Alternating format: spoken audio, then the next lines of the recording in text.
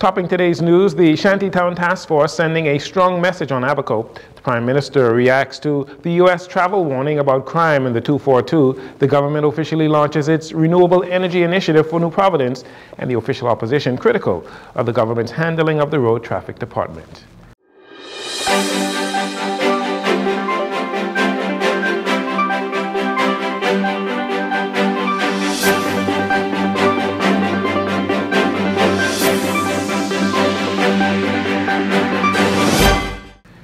Good evening, Bahamas. I'm Jarino Saunders. This is your JCN Evening News. It is a pleasure to have you join us. The Unregulated Communities Task Force in the Ministry of Public Works, they were on Abaco this past weekend, renewing their assessment of unregulated communities following two recent demolition exercises here on New Providence. Today, Minister of Public Works Clay Sweeting sought to give an update on some of the activities on Abaco this past weekend. All right, so when we was on the ground on Wednesday and Thursday, the team visited two shanty towns there where they produced 28-day notices for the residents of homes who were not built under the Building Control Act to either provide proof or demolish their own homes. If not, after 28 days, we'll ensure that the homes are demolished. So we're giving them the time. Also, social services and Environment and Health also traveled there on Thursday to do an assessment. On Friday, I think 10 homes were demolished, 10 structures, not homes, that were built since we did our first assessment. Minister Sweeting said 9 generators that were powering both locations he spoke of were removed because of the health hazards and danger of electrocution. He said the government is standing firm on the issue that individuals cannot simply come to the Bahamas and build anywhere and any kind of structure without proper authorization. We'll do just like we did in New Providence with All Saints Way, the Cool Acres. The government is real strong on this issue. You know, Bahamas is for Bahamians. Everybody's entitled to a home, but everybody's entitled to do it in the right way. So we're very strong on our stance on this. I told the persons in Abaco when we had the town meeting Thursday night that we ain't come to play. So we're very serious, and we're sending a strong message to persons throughout this country.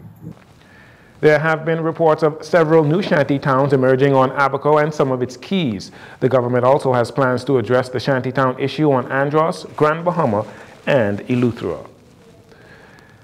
Travel alerts are subject to the country that issues that alert. This coming from Prime Minister Philip Davis when asked for his reaction to the recent Level 2 travel advisory issued by the United States to its citizens regarding travel to the Bahamas and the safety concerns as a result of the high rate of murders, with 19 homicides already for the year. Well, first of all, travel alerts are subjected to the country that issue. We issue travel alerts as well, warning our citizens about countries where we feel that they could be at risk. And the advisory is primarily just to be careful about your surroundings. Right now, it's unfortunate that sometimes the message, the way it's couched, sends shockwaves amongst our citizenry, but they need not to worry about those because nothing has impacted the country as those advisory. Each country has the duty to tell their citizens about matters that are of concern to them. The United States Embassy, Nassau, advised its citizens to exercise increased caution while visiting the Bahamas. Prime Minister Davis was speaking to reporters outside the office of the Prime Minister this morning when he assured visitors from around the world that it is indeed safe in the Bahamas. Prime Minister Davis noted that some U.S. media houses reported inaccurately on the advisory. I would have wished that they did not put it the way they did, but how could I stop them from doing it? What do you say to visitors? What do you say to visitors? Bahamas is a safe place to come. And continue to come. They'll be safe here while they're here. The Bahamas is what it is. No questions that it was. In the meantime, Minister of Tourism, Investments and Aviation, Deputy Prime Minister Chester Cooper, informed that his ministry will use its resources in tourism offices in cities around the world to spread the message that the Bahamas is indeed a safe destination.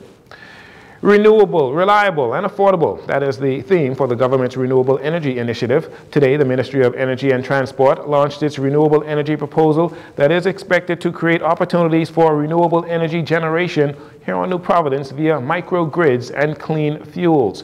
Prime Minister Philip Davis speaks about the importance of this proposal. For far too long, high prices and unreliability are putting the hidden families and businesses, undermining our progress and our prosperity. We are building a new energy reality for our country, one that is cleaner, more affordable, and more reliable. Today, we are taking a very big step forward with an RFP for significant solar energy infrastructure up to 100 megawatts in New Providence.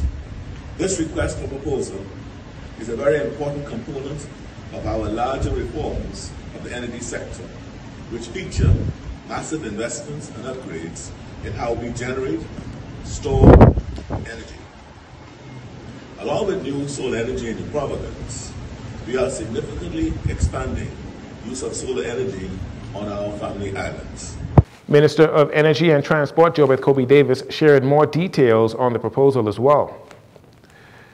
The goal of the RFP is to create more independence in energy generation on New Providence, utilizing clean fuel and renewables. To fulfill this objective, the government is calling on stakeholders to join hands and help us to keep building a more resilient and sustainable nature.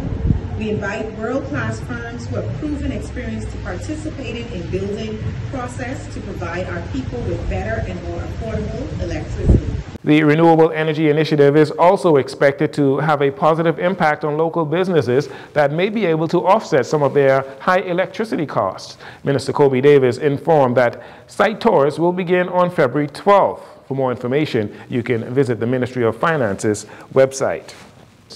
We'll take a break here. We'll be right back after these commercials.